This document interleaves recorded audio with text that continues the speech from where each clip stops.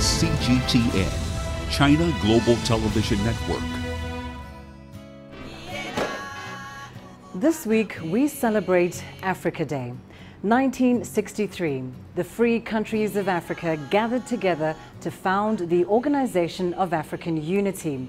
May 25th has since stood for Africa's struggle for liberation and unification. Well, now in a rapidly evolving world with new demands for the present and the future, how relevant to the continent is Africa Day?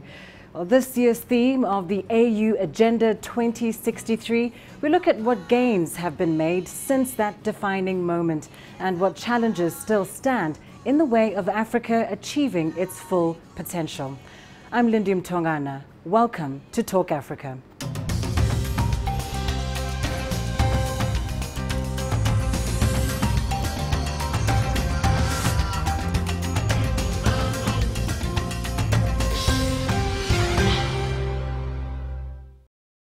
Africa Day was first celebrated on the 25th of May 1963, which means 2018 is its 55th anniversary. Let's take a brief look at the origins of Africa Day and the continent's journey through the years.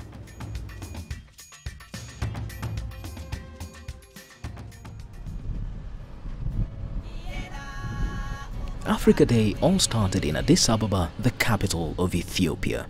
It was on the 25th of May 1963, and two-thirds of African states were free. Leaders from these countries gathered at the founding of the Organization of African Unity, which later became what we now call the African Union. At a meeting chaired by Emperor Haile Selassie, the attendees assembled to write a bold charter which laid out the organization's goals to help liberate those still stuck under colonial rule and to unify the free African states. In his remarks, Emperor Selassie proclaimed, "May this convention of union last 1,000 years." They declared the day Africa Freedom Day. Well, 50 years later, the African Union is forging on. Colonial rule is now a thing of the past, but the continent as a whole is still working towards unification.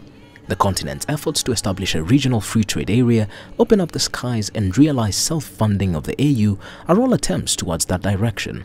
Now, Africa Day provides a chance to reflect on the history of Africa and celebrate the rich cultures and advancements. While the continent has faced numerous challenges, advancements have indeed been made, and Africa is being transformed from what Western media used to call the hopeless continent to a continent on the rising. Kenya's capital of Nairobi, for instance, is a bustling metropolis and has become a tech hub. With innovations such as mobile money, the country now leads the mobile money market in Africa. With a bevy of creative entrepreneurs, the country is now looking to create its own Silicon Valley. Ethiopia was once known for mass famine in the 1980s. Now, according to the International Monetary Fund, the country is Africa's fastest growing economy with booming infrastructure construction, paving the way for further growth. Rwanda too is making strides after a dark period in its history.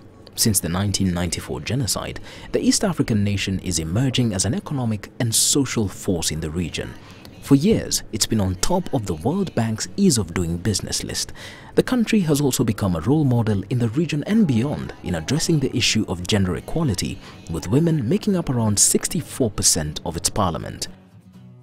Across the continent, hopes are being raised as Africa is increasingly speaking in one voice in pursuit of stability, more development opportunities, and more balanced partnerships.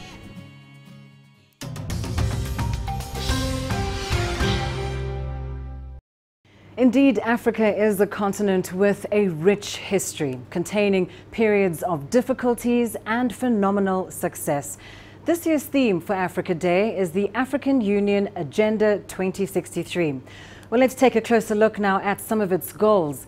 The African Union laid out a bold plan in 2013, aiming to create an integrated, prosperous and peaceful continent by the time the Union celebrates its centenary in 2063. To realize those goals, the AU is focusing on inclusive growth and development. Gains have been made through the establishment of an African Continental Free Trade Area earlier this year. It's expected to increase intra-African trade by 50% within 4 years. Agenda 2063 also aims to create a more peaceful and secure Africa. The continent has been rocked by multiple conflicts and militant attacks. Silencing the guns is an uphill struggle, but one Africa can't afford to lose. In addition, the AU is advocating for good governance, including democracy, justice, and upholding the rule of law. Finally, Agenda 2063 looks to create a united Africa, one that can play a significant role in the global arena.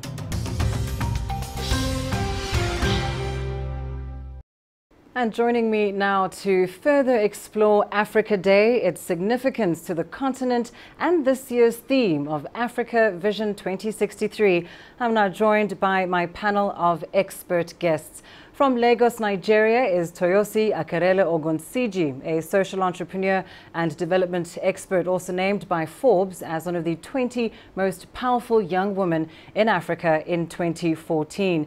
And with me in studio on my far left is Erastus Mensah, former Deputy Chairperson of the African Union Commission and also a former Secretary General of the Common Market for East and Southern Africa.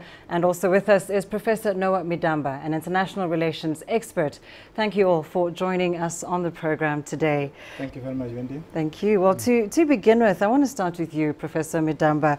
On the 25th of May, 1963, 30 African leaders met in Addis Ababa and they founded the Organization of African Unity. Just talk us through the historical significance of that occasion. The most significant thing on that day is that 30 African countries and 30 African leaders became free people. They were free men who were speaking on behalf of the free Africans. There was incredible energy. There was incredible hope for the continent that will eventually grow to compete with our colonial past and embrace the Western and also the Far Eastern. That spirit eventually sort of dwindled as we face some serious development, progress, political, economic, social, all combined together. I'm very pleased that it's re-emerging again with the AU and also with some leaders like Kagame, who is exemplified in this continent. Indeed. And bringing you into the conversation, Erastus, yes, 1963 marks the moment when, you know, the chains have fallen off, but perhaps that's not enough. Consequently, some would argue that we have, in very important, fundamental ways, failed to live up to the hopes of, to the spirit of 1963.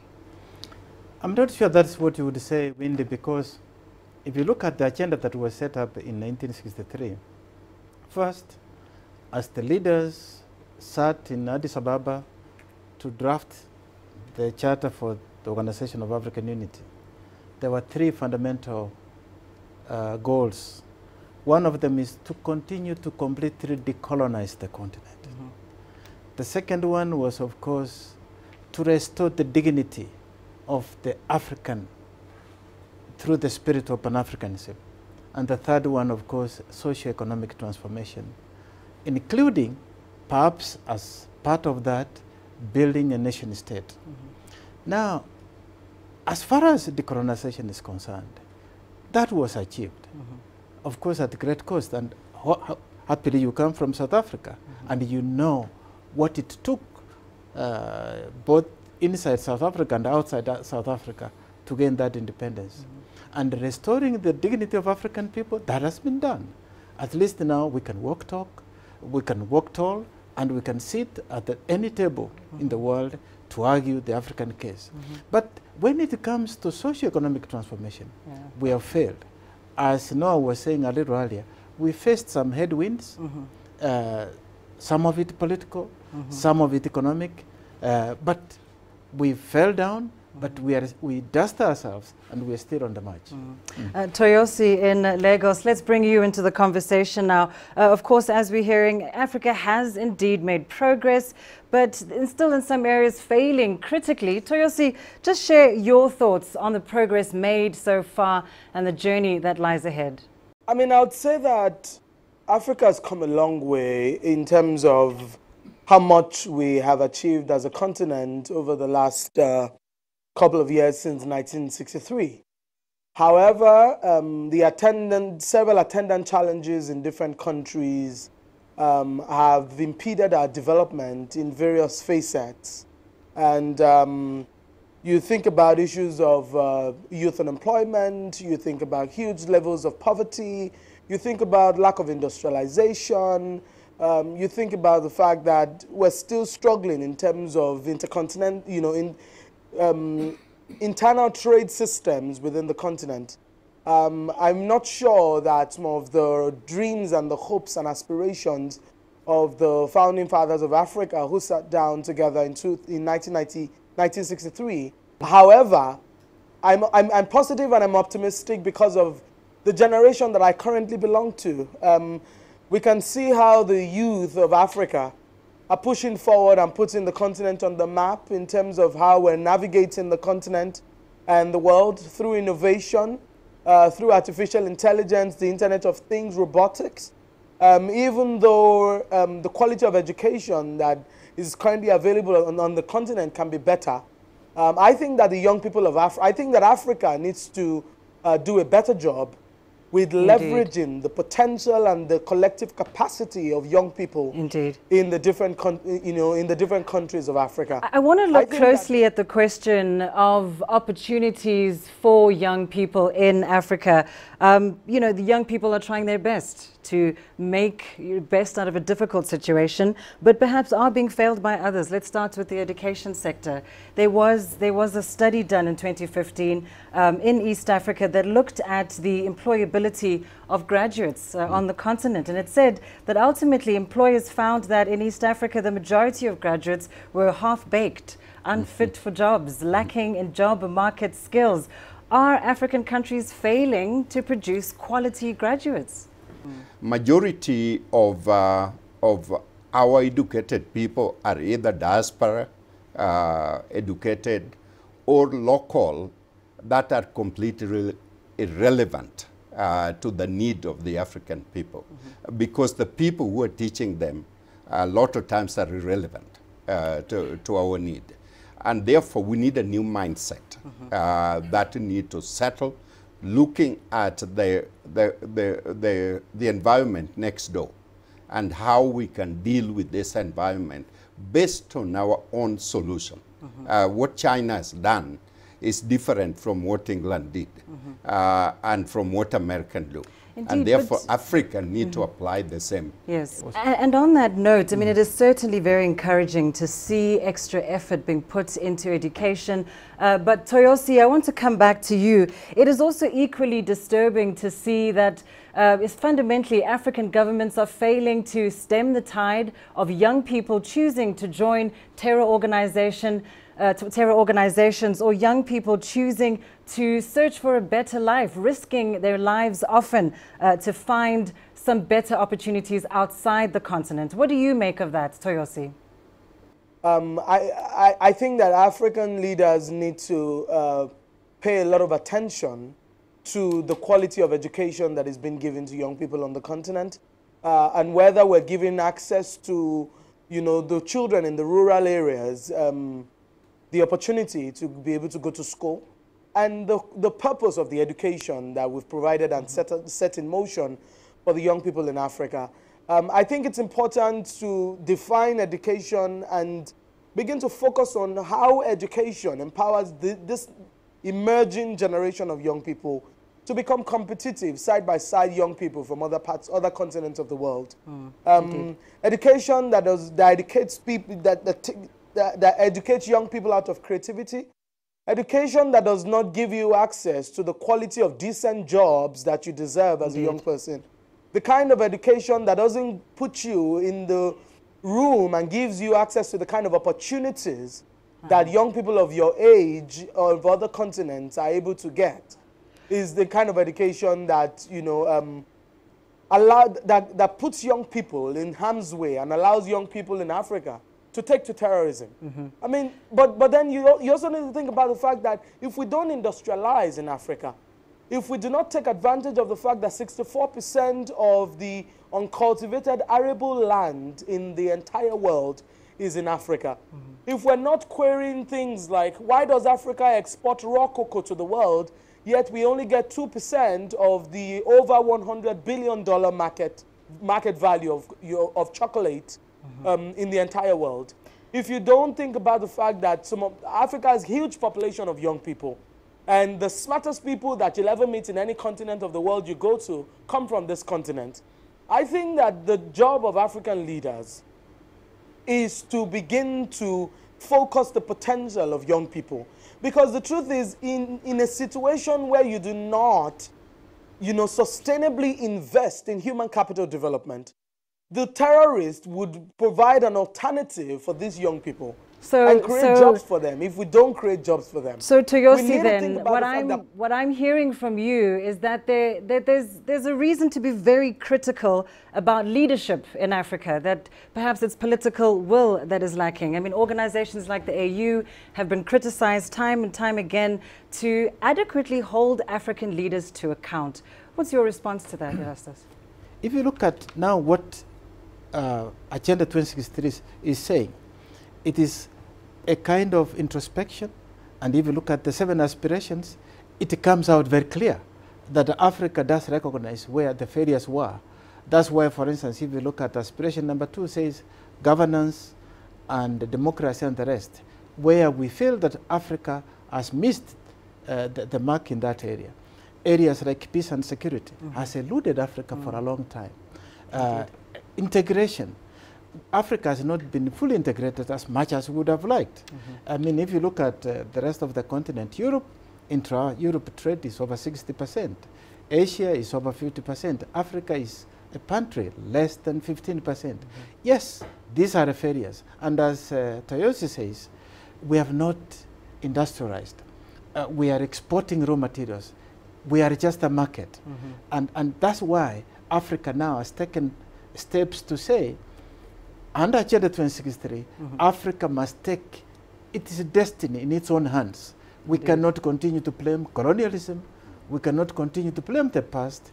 And we must, the time is ticking, and with this youth knowledge that we have, if we don't create employment, we are sitting on a time bomb. Absolutely. We'll have to take a short break at this point, but when we come back, we'll still be in conversation with this expert panel of guests to delve further into the significance of Africa Day on the continent. Stay tuned.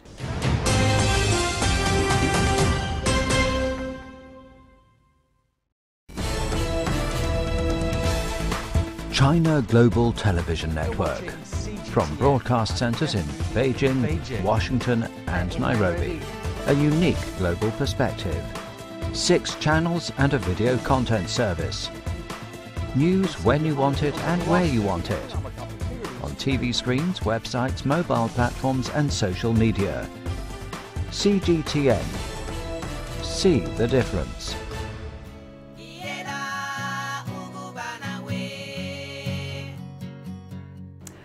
Welcome back to Talk Africa. Let's continue our discussion on the significance of Africa Day. Toyosi Akarele Ogunsiji is still with us in Lagos, Nigeria. She's a social entrepreneur and development expert.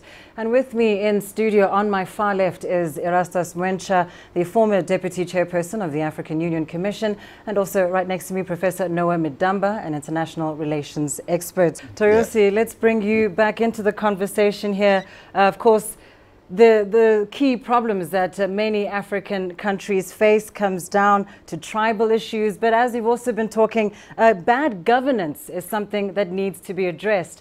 Now, as we know, young people on the continent make up the majority of voters. Is it young people that are to blame for electing bad governors, bad leaders? Thank you. You know, I always say, one of the things that I've been saying in recent times is the fact that the political elite of Africa have mastered the art of ensuring that perhaps if the young people are not adequately educated, or if they're not adequately economically empowered, they would consistently remain at the mercy of the establishment, and therefore the establishment determines the ultimate outcomes of elections. I believe that the full-bloom, security crisis in different countries of Africa are uniquely, based on the unique realities of those different countries. For example, you know about the Boko Haram insurgencies in northeast Nigeria. And, that crisis has been as a result of the consistent economic deprivation of a people that feel, that are, one, hugely uneducated, and are secondly not given any form of, jobs that keep them busy, that allows them to be able to take hold of their own destinies. Rwanda is a crucial example when it comes to youth inclusion in governance. There's no way you can get old people making policies and decisions on a future they are not going to be part of. Indeed. So part of this process is that youth inclusion in governance and democratic processes would ensure that you mainstream the voices of young people to identify the challenges of young people and to provide solutions to the problems of young people. On the other side, you need to think about the fact that Africa needs to depart from foreign aid. There is no dignity in depending on another man to come and solve your problems for you. There is no pride in poverty. Therefore, Africa needs to begin to think of the importance of sustenance and self-sufficiency, Let's that talk we're more able to about create that. our own jobs, create our own products, increase our exports, minimize our imports, cut our taxes so that we can attract foreign direct investments from other countries, from huge corporations who would like to do business on our continent. But Tanzania, for example, has 30% taxes, in addition to the fact that you also still need to pay value-added tax. Sorry to interrupt you there, but let's explore that question of our independence, our sovereignty. We celebrate freedom in Africa when we mark Africa Day, but how free are we as a continent if we are still so heavily dependent on aid? Let's start with you, Erastus. Yeah, the economic design that Africa inherited, where we were simply exporting raw materials and we were markets, has persisted, unfortunately persisted to today. If you look at exports leaving Africa, the value addition is very small. And if you look at imports coming to Africa, it's all machinery, capital, finished goods. And even some of the things, you go to some of the countries importing water, importing toothpaste, which is really a disaster. Yet Africa, if you look at the continent, with a population of 1.2, 1.3 billion people, GDP of 2.5 billion, and a consumption base of over 4 billion, you have enough base. So one of the things, unfortunately, the colonial design of our small markets has been a constraint, and a lack of leadership, lack of vision, to see that integration is not a zero-sum game, that if we integrate, we become small. So we have remained with that dwarf mentality of thinking these small kingdoms that we preside as a nation state that are not even viable. Yes, that is an area that Africa must tackle and change. And you know what's also worrying is that we may be moving from one bad situation to another. African countries are now in more debt than they've ever been before. This is, of course, another growth mechanism, but is it good for Africa, essentially? For instance, take China-African trade right now. The latest number I have is $220 billion against Africa providing $93 billion. Now, when you take that, the amount of debt that is taken in order to do that. So we are going to reach a place like Zimbabwe where you have to borrow money to pay your debt. And so that there's nothing left for you for development. And now that is taking opportunity away from the youth, opportunity away from unemployed. And what do you expect of them to do? They become radicals. Indeed. And so the point is we have to look at ourselves.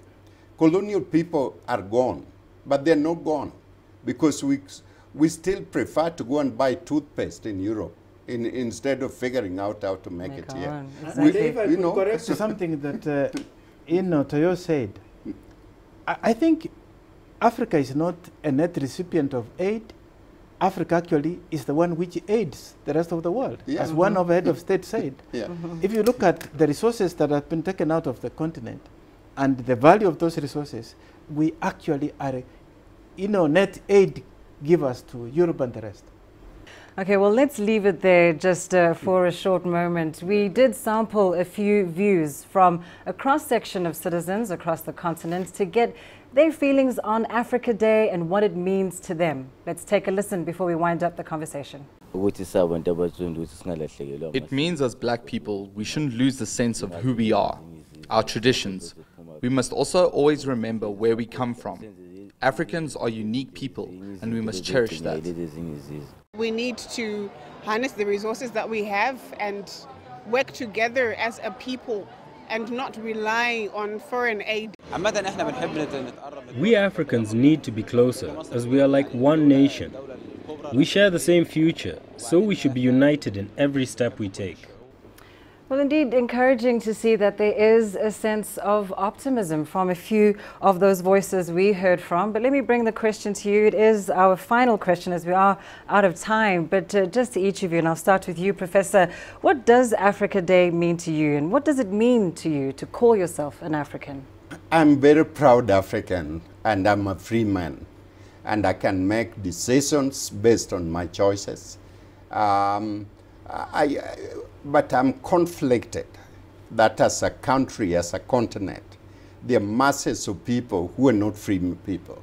They are suppressed one way or another. They're being used, as a product and everything. And we have to change our education system,